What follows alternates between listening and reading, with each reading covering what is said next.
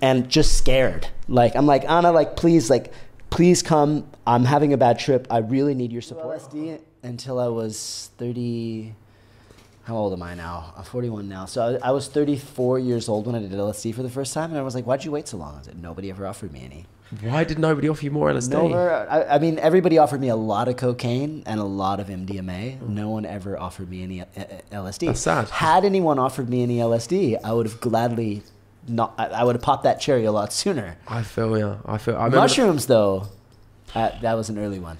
LSD, I remember the first time I ever did it, I had like the most mind-blowing experience. Same. I mean, who doesn't have a mind-blowing experience in LSD? It's not like a casual trip to the supermarket, is it? I ended up taking it on this sugar cube, and I ended up going for like a 6-hour walk on the seafront in the pissing rain, and I just remember getting lost in my left pocket for fucking the whole duration of this trip. Trying to find something? Literally. So in my pocket, right, I had my phone, my keys, and my wallet. And I remember this whole experience of going, oh, my keys. And then the next thing would be, oh, my wallet. My phone. Oh, my keys. Oh, my phone. And because it was like I could only fixate on one thing at any given time. Only anybody that's done psychedelics would understand that connection. Yeah. I was so in the present moment that anything that happened within the fucking couple of seconds prior was just non-existent. Didn't happen. Wasn't there? It wasn't there. No. I remember one of the first few times we did mushrooms, and there was a small group of us that came together, and we ate quite a. It was probably the equivalent of a heroic dose for your first time, at least. And I remember we just wanted to get high because we were just, nothing made sense. We were all over the place. And so all we needed to do was get the weed and the bong and the lighter together all in one place in order to be able to have everything we needed to smoke. Yeah. And so like one person was in charge of the weed, one person was charged of the bong, one person, because that was the most responsibility one person could have. And even that was borderline. And it was like everybody, like we'd come back and like the weed was there and the bong was there, but there was no lighter. So we'd send somebody to go get the lighter, and then the lighter would come back, but the weed would disappear. And it was like a 2-hour operation just to get these 3 necessary pieces of equipment to get high. It literally took up our whole night just trying to smoke. I believe that, and it's bizarre to think that they're probably all business owners now. I know at least one of those 3 people is definitely a business owner right now. You've overcome some challenges to get here, Brian. Well done. Good assumption. I'm pretty sure that all 3 of us are business owners now. Yeah, okay. All 3 of you run successful businesses, and you were completely incapable of bringing the simplest of operations together with a lighter, a bong, and with some weed. So much pride. Yeah, well, you've come a long way, and I'm proud of you. I did graduate college. Congratulations. Are we on film right now? Yeah, we're in. Start? We're in. We're already in. We've been talking about fucking psychedelics for the last 5 minutes. I mean, it fits. That's kosher? Yeah, it's absolutely. We can talk about whatever we want on your platform. Listen, Brian. I say fuck? You can say fuck as many times as you want. You say whatever the fuck you want. Just keep doing it. If you want, we're just going to sit here the whole podcast while you just sit there and look deep into my eyes saying the word fuck. Hold space for me. Ready? Okay. Fuck. So yeah, welcome to the world of self-development, guys. If anybody's really interested in mindset or any kind of healing modalities, then all you have to do is look deeply into the person's eyes and just say, fuck. There you go. Okay, perfect. So we're on to a fucking winner. I feel like this is a really good start. It's inspiring. It's an inspiring conversation already. Does anybody feel inspired and motivated? Welcome to the new world. Shit. So for anybody that doesn't know who Brian is, other than the man that really struggles to make a bong, can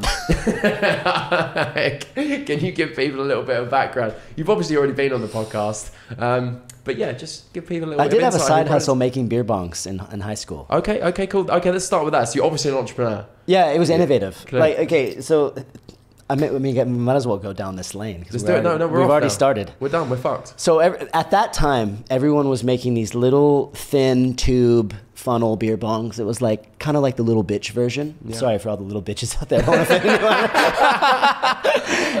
And I realized this is not innovative. Like, first of all, it doesn't have like a on-off switch. It's awkward. So I just decided to go to Ace Hardware and see what kind of like like pieces of equipment I could piece together to make like a proper beer bong. And what that ultimately looked like was 2 funnels that connected to one mouthpiece, and the mouthpiece had a big on and off valve, so you could literally put, I think it was like 8 beers in this thing. And who would ever try to beer bong 8 beers? I did. How did that go? I did. It's about 6 beers worth went down, and it projectiled out the second that it all went in. So that was, anyways, that was the beginning of my entrepreneurial escapades. I see that. I'm trying to work out whether you're a problem solver or a problem creator at this point. At this point, it was a little bit of both. We had to have both. You can't solve a problem if there's not a problem to begin with. That's a good point. At the time, the beer bong situation was. So you're like the government. You create a problem, then you fix it. Terrible analogy, but yes. Yeah. I thought it was quite a good one, really. I thought it makes perfect sense. It does, actually. Here's the problem now, here's the solution. The only difference is I didn't create the beer bong problem. That was a problem that pre-existed my creation. Okay. Yeah. We're always prepping up. So it took me about $8 to build those things, and I was selling them for $30, I think, at the time. And so, other than mowing lawns, it was my first entrepreneurial escapade. Okay, so I mean, let's get to it. Tell me a little bit about Brian. Of course, the beer pong route. Well, we got that out of the way. Yeah. Okay. So I feel like that wasn't the biggest component. I mean, I know you. I feel like there's different layers to your entrepreneurial journey. I can't help but feel that it didn't all start there. It was a turning point in my life, the biggest one at the time. There's been many since. Where do we start? What do you want to know? Just tell me a little bit about Brian, where you come from, what you're all about, and what you're doing now. Just so as if the people didn't pretend that they didn't watch our first conversation. Near the first one. Okay. Yeah. Born and raised California, Northern California. Anybody who's been to California, you know that it's kind of two states. You have Northern California, you have Southern California. Born and raised in Northern California. I couldn't get out of there fast enough when I turned 18, so I wanted to go as far away as I could from home without having to pay out-of-state college tuition. Yes, I went to college. And so that ended up me in San Diego, right on conveniently located on the border of Mexico and Tijuana, which fared well for my first couple years in college. More. Side stories for later, maybe, if you can remember to bring it back there. And so I'm going to date myself. I started university in 1999, and I went to the #1 party school on the planet at the time, per Playboy magazine. Hence the they had some clout. And so my beer bong escapades actually paid off by the time I got to college. But I changed my major a bunch of times.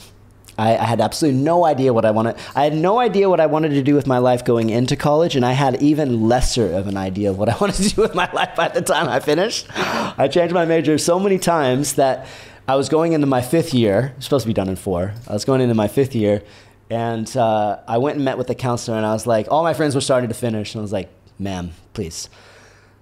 I just want to I'm going to say it. I just want to fucking get out of here. Please tell me what degree am I closest to achieving? And she's like, let me check. Punched in her little computer, I'm pretty sure. And she's like, you're 30 units away from a degree in communications. And I was like, communications it is. What does that even mean? And it's like management and learning how to communicate. The irony, right? And so I finished school in 2005, and I read my first book that I wasn't forced to read almost right after I finished university, and that was Rich Dad, Poor Dad by Robert Kiyosaki.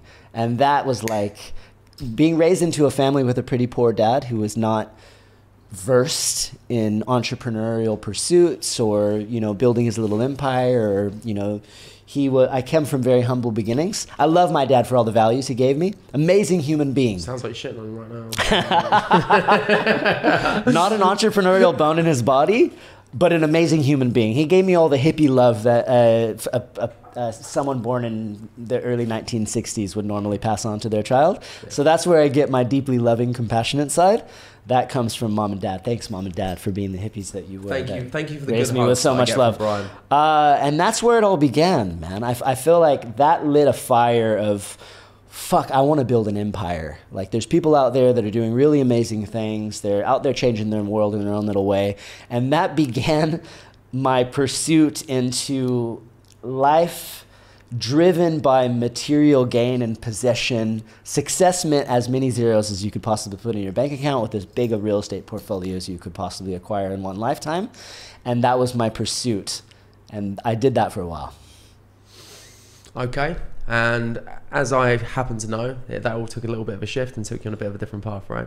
Yeah, we don't need to go into all the details we went into last time, but thank God for 2008 and the mortgage crisis and crash. The short version of the longer story that I told last time is 2005 to 2008. I was that young hustler, early 20s, mortgage broker, thinking he was hot shit, driving around in big flashy cars and buying condos. And I had a really good conscience, I thought. I wanted to, I've always had that good guy, want to make a difference, want to do right by people. And I had a solid moral compass, but as far as what my perception of success was, it was really off the mark, and I needed the real estate crash of 2008 to bitch slap the fuck out of me so I could get my shit together and realize what is actually really important in this world, what's going to really make me happy, because the money wasn't doing it. That's the thing. I feel like, isn't that the message that so many people are getting out now? It's like, I've made something, I've had some level of financial success, I didn't wake up blissed out every single day of my life as a result. If anything, it left me feeling empty. And I needed to really feel that in order to realize that it's time to reset my compass and go a different way. I love it, man. So that brings us on perfectly to where you're at now, because you are doing some very cool shit, my friend. And that is one of the reasons I want to get you on here. I want you talking about this stuff. So I had the pleasure of experiencing it last week, which we'll obviously get into, but I want you to tell people a little bit about what you're putting together right now and what you're working on. How far back do we go? Wow, as far as makes sense. Okay. So can I have a drink of water first? No. Will you make eye contact with me while I take a drink of water? Put that down. Put that down. Look at me. Put it down. Oh, he's a disobedient little fucking I can't I don't fit in the box, Joe. Don't try to tell me what to do just because it's your podcast. Okay, I can get up and Don't walk. dare I can put get the up and glass walk out of down. here anytime. Okay, so it all started about 4 years back. I was invited to a breathwork. Actually, it goes back a little bit farther than that. My introduction into breathwork came from watching a Wim Hof YouTube video in circa 2016. And it was a short, punchy little video, but I just remember it was like 4 minutes of breath work and then a breath hold at the end. And he was explaining it and whatever, and it was on some kind of podcast or something. And I remember I held my breath. I'd never been able to hold my breath for longer than, stretch breath hold, maybe 60 seconds. And I remember holding my breath for an abnormal amount of time. And looking down, when I finally opened my eyes, I finally felt breath hunger coming, and I wanted to push it till the max. And I was holding my breath for 3.5 minutes. It's like, what the fuck is going on inside of my biology, the biochemistry of my body? Something was shifting. And I felt super high, and it was like it registered as something really cool, but it planted a seed. It wasn't the time for me to really get into it, but that seed was there. So when I got invited to do a breathwork journey at the beginning of the Yogi Lab days, we had a guy who was coming out to guide us on a 30-day body transformation experiment challenge with Yogi Lab. His name is Stian, amazing human, massive ex-bodybuilder type. He is the kind of guy that has all the certificates on his wall, and there's not enough space on the wall for all the certificates. But this particular time in his life, he was going through a really challenging time. It was like that classic dark night of the soul time for him. He had family members coming down with crazy cancer, relationship problems, health problems. He was not sleeping at all. He's an insomniac, so he was downing a bunch of Ambien one night a week just to make sure he wasn't going to go clinically insane, and so to sleep 5 or 6 hours. So he showed up like this to Bali, pale skin, out of shape, not doing so hot. So when we got invited to do this breathwork journey, he was like, yes, let's do it. We all got the crew together. I had never done a full proper deep dive guided breathwork journey before. And we're all on the ground. We all get started, guided by Lucas Mack and Hella. Love you guys from Awaken Breathwork. Hello. Legends. Absolute legends. Part of the reason why I'm doing this. Thank you guys for the inspiration.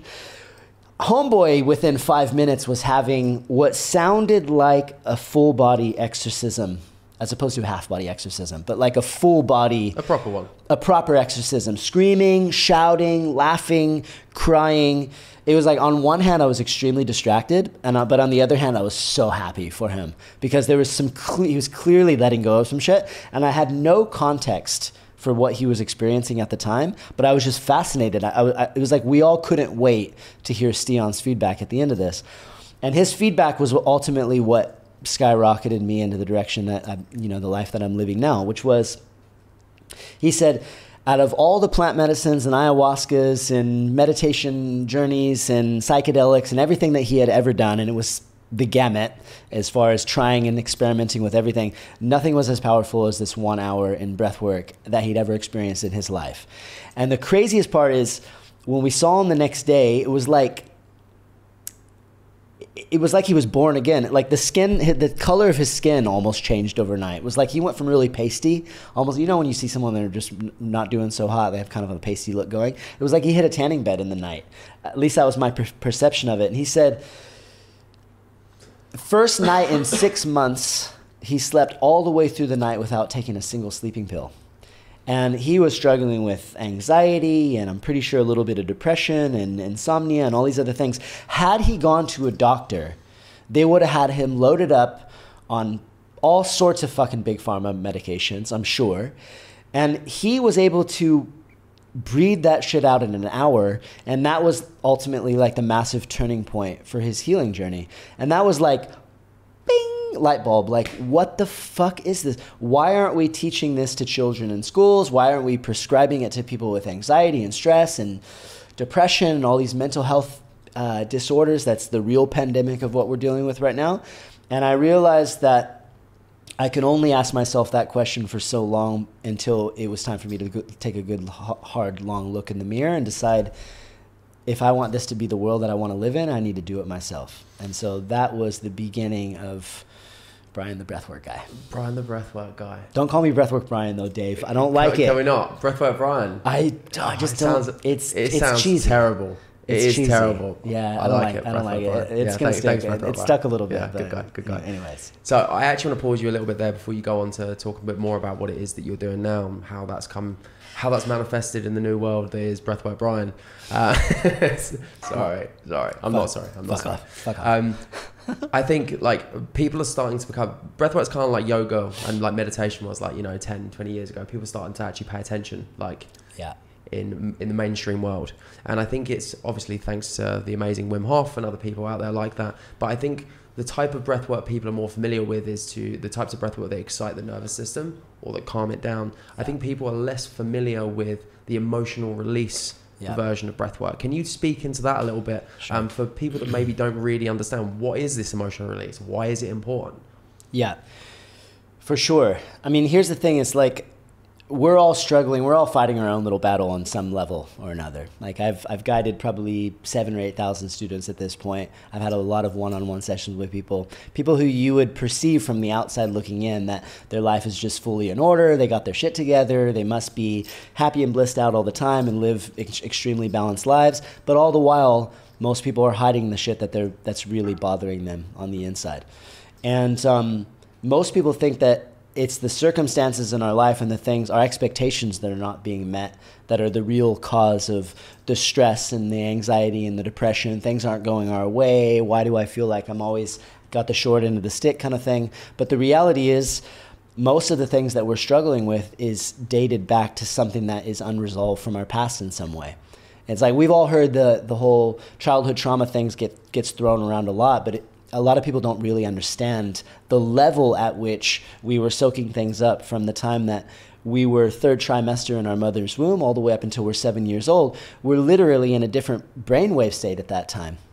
We're not in alpha brainwave state. We're not in beta brainwave state. Very active, kind of analytical, prefrontal lobe context, like overanalyzing everything. We're in theta brainwave state at that time. Theta brainwave state, anybody that's familiar with all this geeky science stuff, is the active state of hypnosis. So when you're in hypnosis, you're in theta brainwave state. Everybody's there naturally every single day. The second you wake up in the morning, when you're kind of half in this world, half in the dream world, you're in theta. When you're going to bed at night, same, you're in theta. So anytime you do like self-hypnosis or anything like that, they tell you do it first thing in the morning when you're just waking up or right at night when you're going to sleep, because what you're listening to is gonna penetrate directly into your subconscious because of the brainwave state that you're in. Now imagine for 7 years you're in a state of hypnosis. So everything that's going on in your reality, how your parents are responding to certain things, that you're being programmed by decisions that are being made, thoughts, limiting beliefs, preconceived ideas of the way the world works, any kind of verbal abuse, any kind of exposure to anything that is lower vibrational in field or frequency, all the things that all of us were exposed to on one level or another when we're children, is like soaked directly in, it's registered in the body and it's stuck there. And we hold it in our body until we have an opportunity to reconcile that through some way, through doing some kind of work. And it goes back even farther.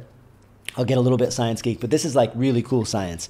So this whole idea of generational traumas is starting to be a lot more discovered now and accepted. This whole idea that we have cellular memory, right? And so they did this experiment where they took, not for all of you animal activists out there, you're not going to like this one, but they took mice, and what they did was they gave these mice electrical shock next to the scent of a cherry blossom. So what they wanted to find out was if these mice had children, if they could, just with the scent, make the children of the mice that had nothing to do with the shock have a stress response or cortisol release response just from the smell. And what they discovered blew them away. Not only did the children of the mice have that massive cortisol release stress response just at the smell of the cherry blossom, 14 generations of the fucking mice had a massive stress response as if they were still being shocked 14 generations later. Now mice can replicate, they can every 3 months or something, they can have babies. So it didn't take long for 14 generations to happen. But think about that from a position of biology. How much have our ancestors been through in 14 fucking generations? Think about all the war, all the hunger, all the poverty, all the racism, sexism, discrimination, all the chaos that our ancestors had to endure for us to be able to live the relatively affluent lives that many of us are privileged to live, at least in the Western world. We carry that trauma in our cellular memory. We're holding on to all the trauma of our ancestors. And we wonder why mental health is an absolute fucking epidemic, because we haven't figured out how to release that shit at scale yet. Enter breath work. So tramadol isn't the answer for releasing all of that? It's the number 2 answer, but breathwork is number 1, and a far superior way of getting rid of that shit. Okay, so let's speak a little bit into that. How does breathwork allow the cells to release this buildup of trauma that we're storing?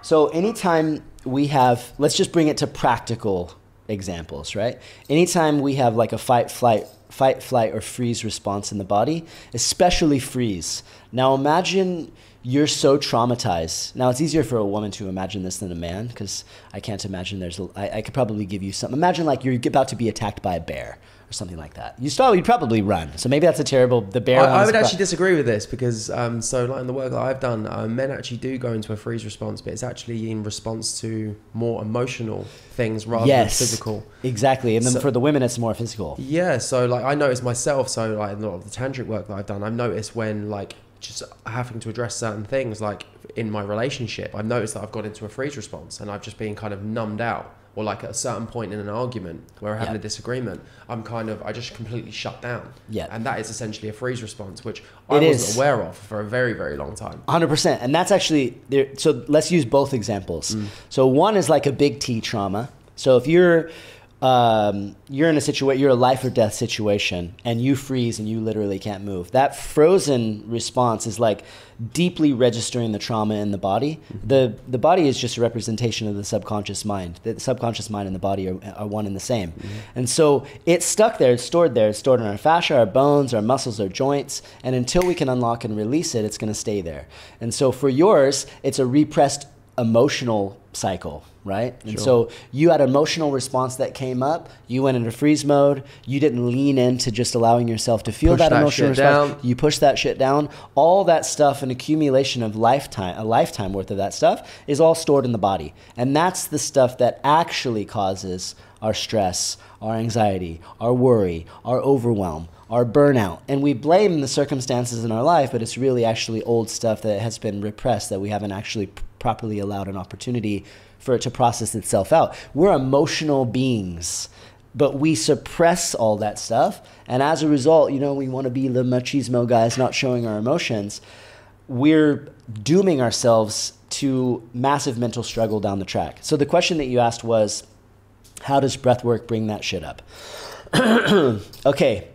The science of breathwork transformation, as I teach it inside my program. So 2 major things are happening when you go into doing a conscious, connected, circular style of breathing that breathwork journeys, the majority of them include, right? The first thing that happens is a phenomenon called transient hypofrontality. You ever heard of it?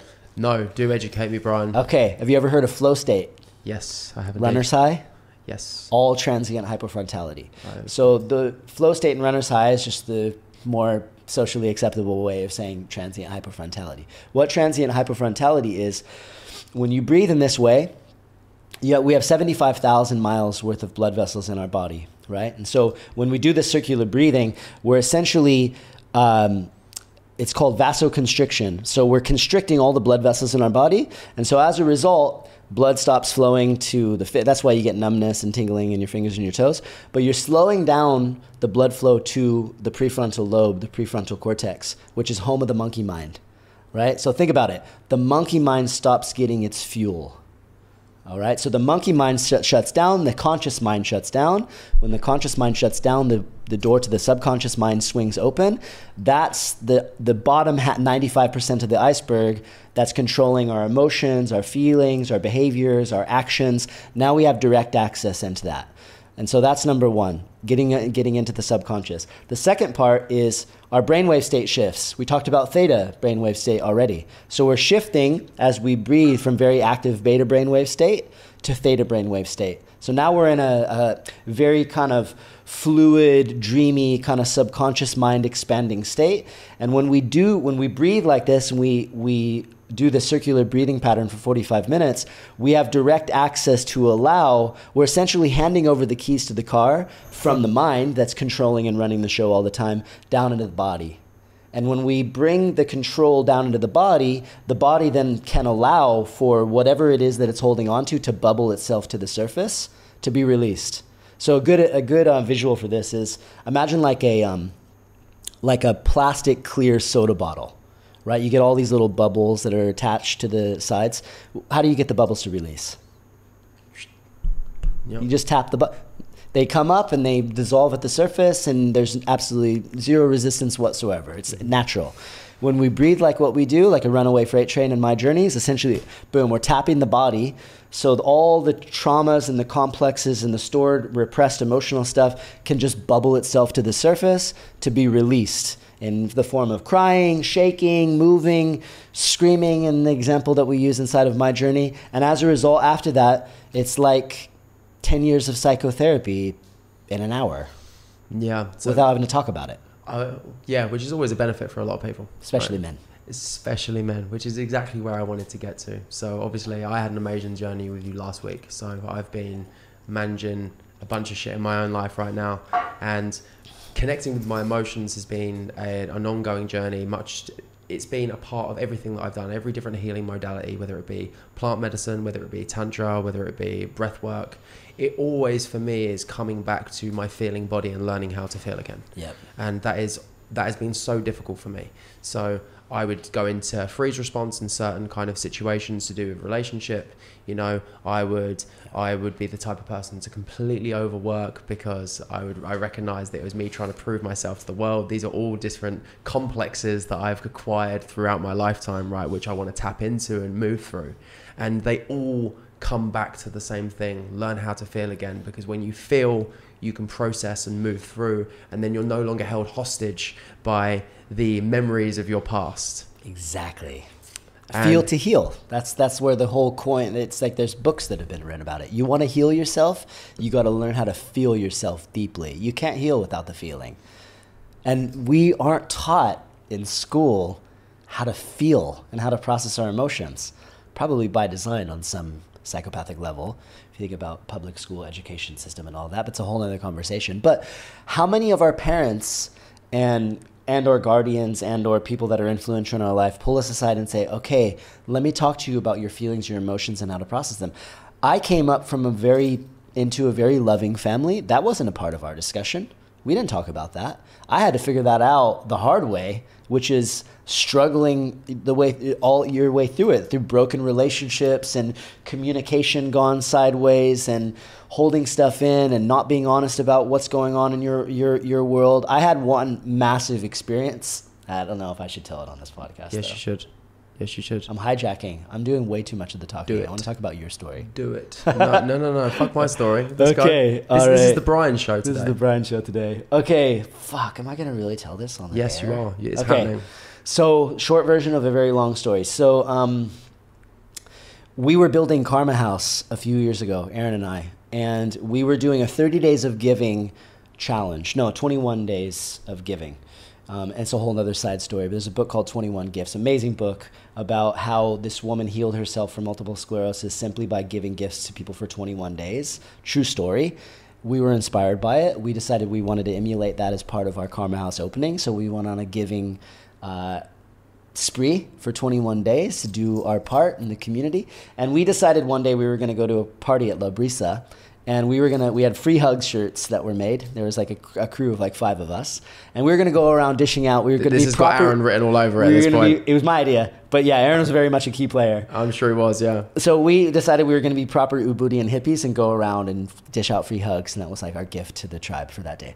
And somebody had the wild idea. Was it me? Maybe it was. I can't remember. To bring microdosing of acid into the equation, because we that was definitely you. That was absolutely you. Yes, I'll take it. Aaron, I think it was you. If you're watching this, I'm pretty sure it was you. But I didn't fight against it. Let's just put it that way. So the short version of the long story is we got a villa in Canggu, and my wife was pregnant, 8 months pregnant at the time, and we had one rule, which was we were all in one villa. She's like, look, guys, go have your fun. She wasn't microdosing. Go have your fun. And my only rule is I'm 8 months pregnant, so please don't bring the party back here. Like, I'm going to need to be able to sleep later as long as we're cool with that. Like, let's go out and have a good time, and everything's all gravy. Everyone agreed to it, no problem. Before the LSD. This particular microdosing of LSD, I don't know what was in it, but something was off. We were so loopy. We shouldn't have felt this way. It was like we were all properly tripping. Not a good situation whatsoever. I was supposed to be in charge of getting everybody back to the taxis to get everybody home. And I had to go to Anna. She was my wife at the time. And I had to tell her, I had to look at her. I'm like, I'm fucked. Like, I can't find everybody. I don't know how to do. I have a responsibility. Yeah. Can you please help me? Like, I am literally lost in this place. I have no idea how to do this job and get everybody out of here. So of course she was like, took ownership. And of course, where did we all end up? All ended up back in the cars, back at the villa. Next thing you know, 5 minutes go, like the music flares on, everybody's laughing, enjoying themselves, having a good time. We're all in our own mutual villa. And so I'm in the room and trying to figure out how to go out and tell everybody that they need to be quiet in their own villa so my pregnant wife can go to sleep. And I finally mustered up the courage in order to be able to do that. And I walked out very kind of like stumbling out there. Excuse me, guys. Like, my wife is, we had this agreement. And they're like, oh, yeah. So sorry. 5 minutes go by and the music flares up again. Everybody's laughing. So we were sitting there for like 2 hours trying to figure out, maybe it wasn't 2 hours, maybe that was just an LSD version of the longer in my head. It was probably 30 minutes. This is like being in the present moment, me and my keys. This is where the punchline to this story comes. I'm almost there. And so I realized we couldn't get an Airbnb. It was too late. My car was there. We couldn't get a taxi back to Ubud. Like all the options were off the table. And she finally flipped. And she got super frustrated and she's like, fuck this, I'm out of here. Like, started to pack up and like she was gonna walk out of there. And something happened. I went into like this immediate bad trip space. And all I could do was go into the bathroom and huddle up like a ball and just scared. Like, I'm like, Anna, like, please come. I'm having a bad trip. I really need your support. And you know what? She flipped in an instant from frustrated as fuck to there with me. And supportive. Like, in my world, what I was going through was I'm the provider, I'm the protector, I failed my job, and there's nothing I can do for this woman who is carrying my seed, and I've failed as a father, basically, and a partner. And when she flipped to super supportive and was like there for me, and I could feel that it was full of love, something cracked open inside of me that day, and I started crying like a baby, gushing, and it was like the floodgates opened, and it was almost like that whole party conspired to deliver me this bad trip so that I could spend the next 3 hours crying my face off, letting go of years of shit that I was carrying around, and my girl held me through the entire process, and it was the most healing, refreshing, nurturing moment of my life that God gave me this gift to 3 hours of sobbing, not a sad cry, of fucking finally it's time to let all this shit go cry. And I was a new man from that point forward. And it was that moment taught me, if you want to fucking cry, cry. Because crying is medicine. And that completes the cycle on so many moments that I probably wanted to cry and curl up in a ball in my life that was all packed in, I didn't even know was there. I let it all go in that 3 hours, and it was done. Cycle completed. Oh, I couldn't relate more if I tried right now, as you well know, with obviously everything that's been going on for me with the breakup Matilda and everything that happened there. And in all the tantra work that I've been doing, it was always like there will be this moment that you crack open. Something will crack you open, because I just wouldn't cry for like 10 years. It just wasn't a thing. Even if I thought something was bubbling to the surface, there would be that unconscious reaction just to suppress and push down, suppress, push down. Didn't even know I was doing it. So I just thought, it got to the point where I didn't even feel like I felt it. Yeah. You know, it was kind of nothing was there. And I'd see other people cry and I'd just be like, that doesn't really happen to me. Maybe I'm just broken, you know, maybe I'm just robotic. I don't know what the fuck's up. And then through this breakup, obviously it was the most beautiful breakup ever. We separated in the most beautiful way. We lived together for 3 weeks while this was all going on. Wow. We both love each other deeply, but unfortunately we're just not aligned right now. And it was a really difficult decision. And when we had to sit down and have that conversation, when I just said the words, I just broke down and just started crying and just couldn't stop. I literally could not stop, and it was just like years and years of suppressed emotion.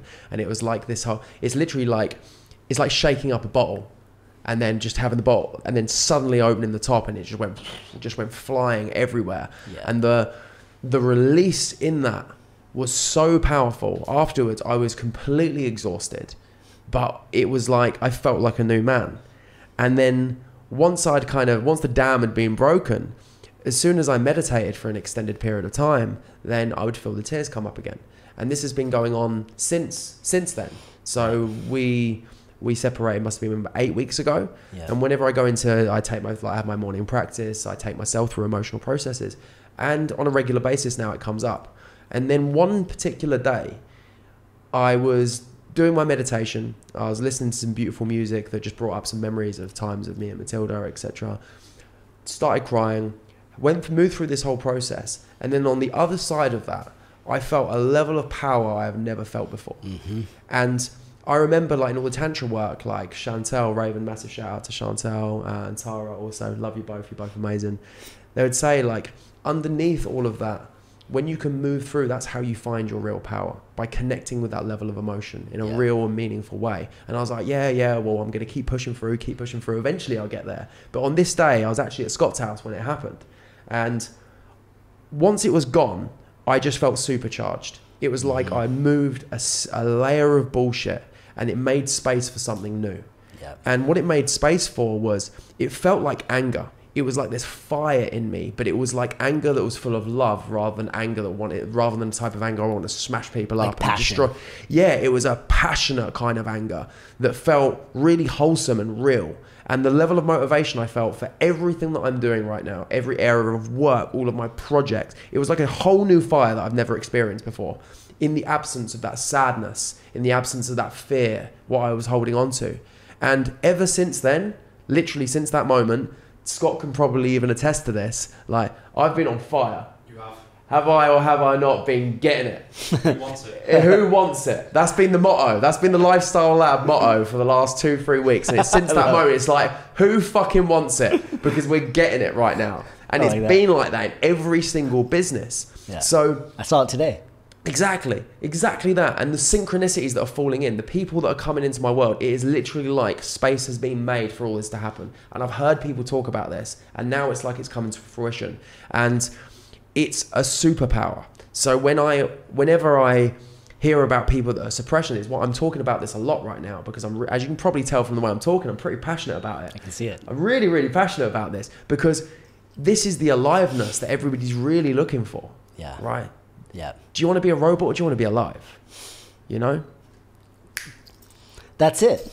Because the thing is like, these blocks, it's not just emotional blocks. It blocks us from our creativity. It blocks us from being able to think clearly and rationally and logically. It blocks us from our tapping into our intuition and really just expressing the full humanness that we have. Like, here's where so many people, not everybody, fuck it up. We have this preconceived idea that everybody should just feel okay all the time. And that's just not the way the fucking world works. You're never going to feel okay or great or happy all the time. And so we try to block these times when we don't feel good, block it out, suppress it, pretend like it doesn't exist, make a bunch of complex stories around it. Like, I'm sad, so there needs to be a because, and I need to blame something in my life, or there needs to be something I can attribute this sorrow to. And the reality is sometimes you might just feel fucking sad. And that's okay. And that's okay. It's like a flip of the coin. Sometimes it's going to be heads and you're going to feel great. And sometimes it's going to be tails. And you're going to feel like shit. And the key is simply accepting, allowing, and just going with whatever the result is of that flip every single day. But just don't fucking get stuck there. Yeah, I absolutely love that, because it becomes this whole game of people trying to avoid negativity, people trying to avoid pain. But the real superpower is existing within the pain and just surrendering to it. Let it be what it is. And then the aliveness just runs through you, right? And then learn to be with it all. And I had this when people were asking me, I've actually got in the habit of saying this now, that like, how are you feeling? And I don't just say, yeah, I'm good. You know, like the conventional, just autonomous, subconscious response to fucking anybody that asks me how I am. I don't do that anymore. I'll be like, yeah, I'm feeling kind of sad right now, but yeah, just getting on with some work. Honest. But just, yeah, I just say it how it is. And you know how many people who are then like, what are we going to do about this? How are we going to fix this? I'm not trying to fix it. I'm sad. That's okay. I don't feel great right now. That's also okay. I'm absolutely fine with it. I'm at peace with this feeling. And I'm going to move through it. And maybe tomorrow, do you know what? I'll be skipping down the road, loving life, laughing to myself. And that can get you through some of the most challenging... Because there's even another layer to the reframe. It's like... And I say this inside of my journeys. It's like, do you hurt? Are you uncomfortable? Do you feel off? Do you feel sad? Do you feel lonely? Do you feel depressed? Fucking good. You're growing. That's like the ultimate indicator that you're growing, that you're transforming. We don't transform through our good days. We transform through our adversity. So when adversity comes up, do we want to run away from it and resist it? Or do we want to say, aha, there's a teacher here. What is this to show? What is this here to show me? How can I integrate it? And that makes the challenging days. Like sometimes I'll lay in my bed. I don't even want to get out of bed. And I used to put myself through such crazy guilt trips for just wanting to stay in bed and not be productive for a day and whatever else the case is. Now, I just it's like, fuck all that. I'm just going to let myself allow myself to lay in bed, not do shit, feel like shit, and be completely okay with it. And that is something, if you could put that in a bottle and sell it, that has mass market appeal, because so many people get lost in their struggles and their challenges. This is why I'm doing this work, is that mental health is at an all-time crazy out of control level right now.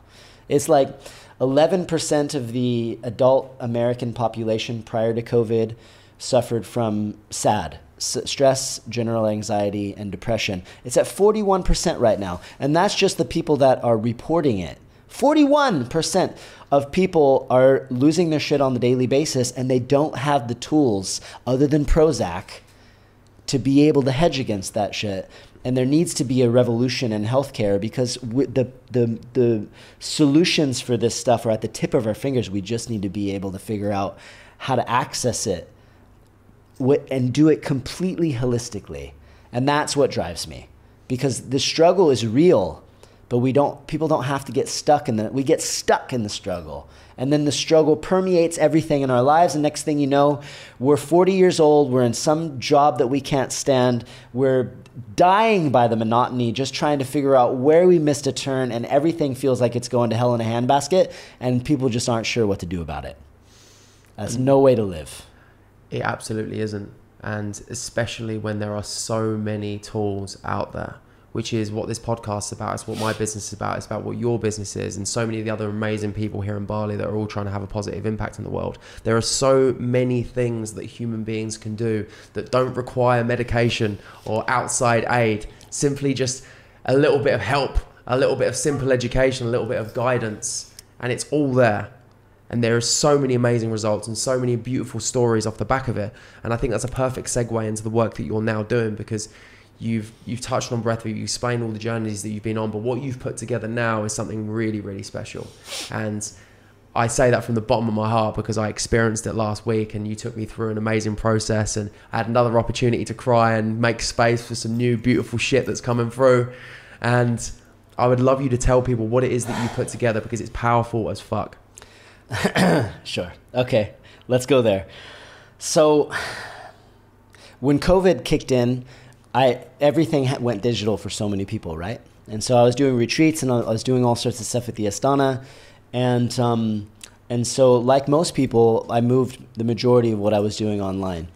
And I realized that there's a lot of, to be able to go and do a breathwork journey kind of experience like I explained in the beginning of this thing, you would either need to go and be with a facilitator in a room, in like a retreat, or like a, you know, wherever in some kind of shala somewhere, or you would need to be on a Zoom call and be guided. But if you go on Google, you go on YouTube, there isn't a lot of breathwork journeys that are out there that are like digital, good quality digital experiences for a number of reasons. I don't want to go off on too many tangents, but essentially what happened was I woke up and from a really deep sleep with it was like this massive light bulb moment.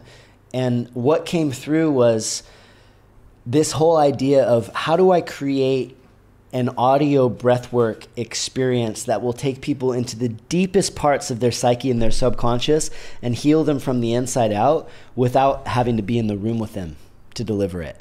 Something that can send somebody an MP3 and they can do it anywhere in the world and have a fully visceral, massively emotional response and be able to purge all this stuff that's holding them back. And ultimately what came out of that idea was what you experienced the other day.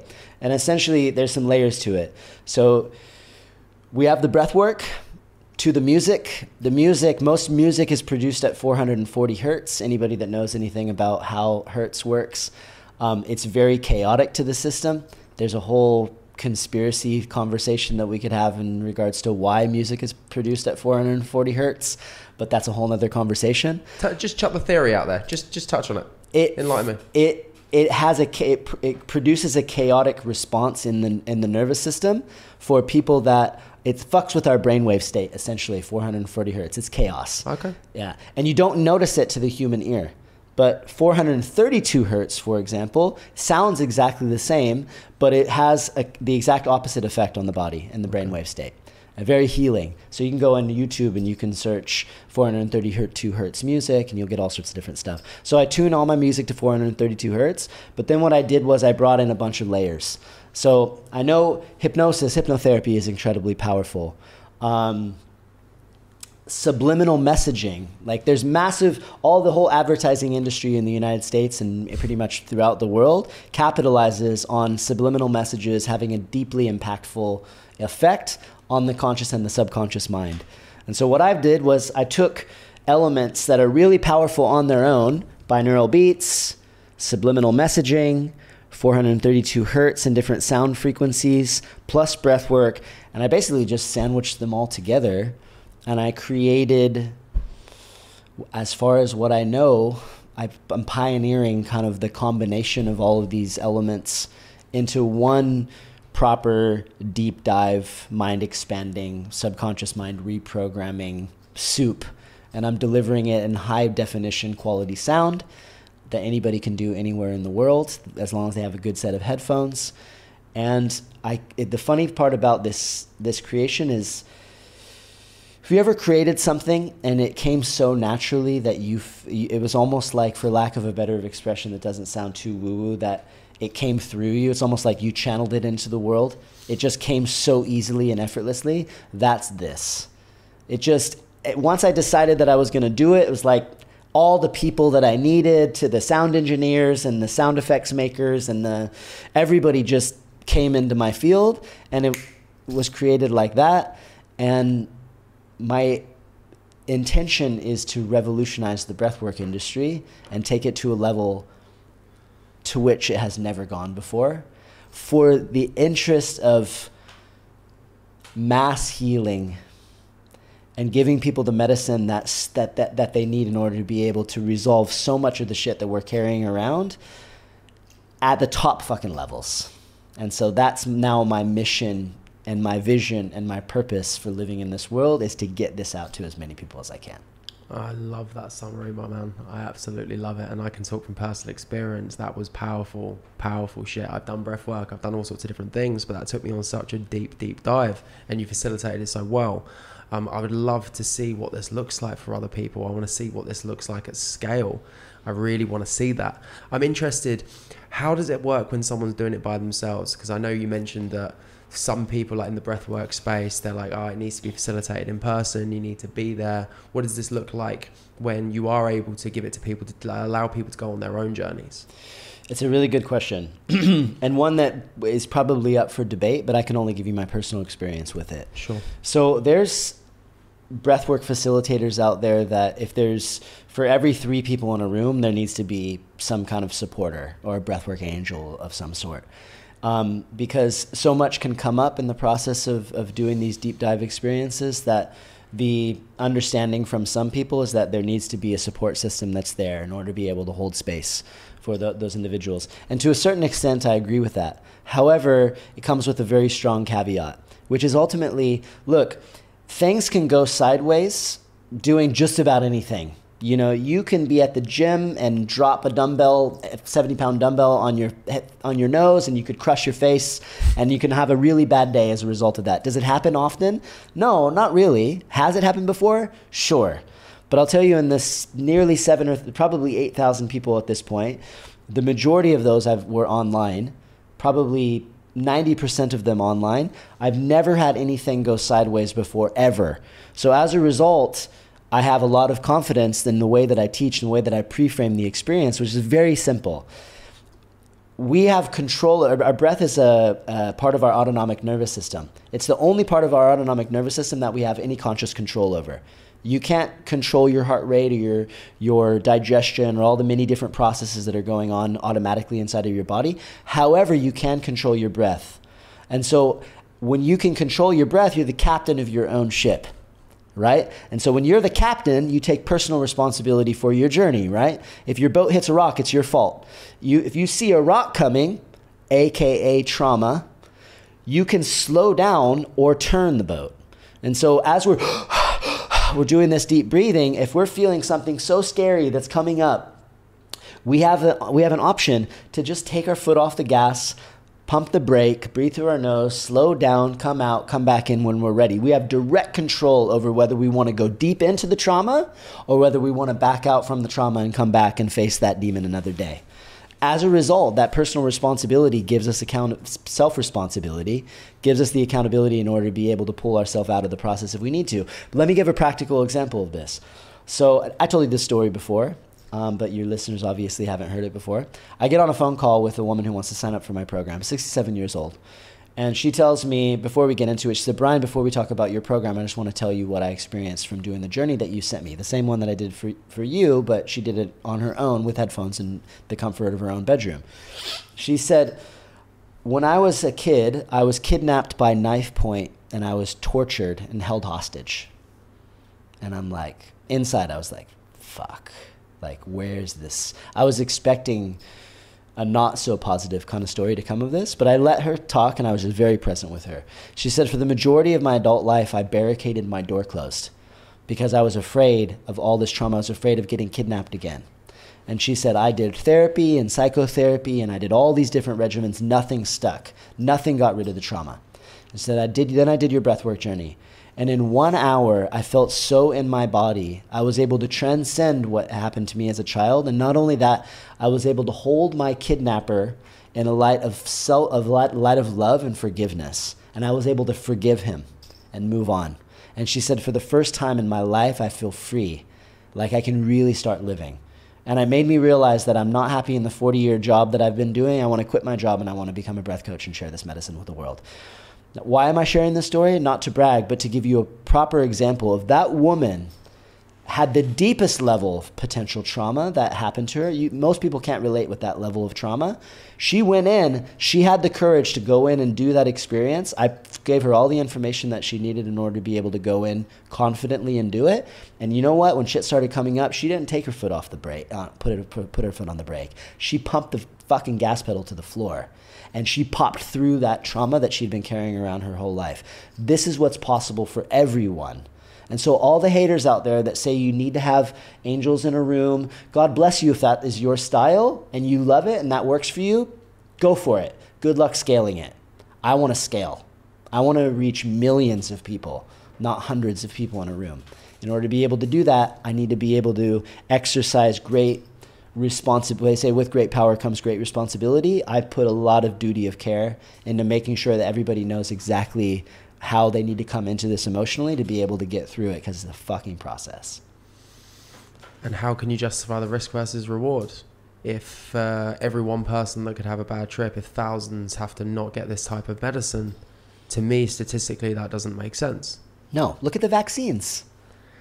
Oh, we're going there. We're going straight in there. We're going straight into vaccine injuries. What's your personal... More vaccine injuries with this one vaccine than in the history of all vaccines combined in the shortest period of time. That's all I'm going to say. Let's move on.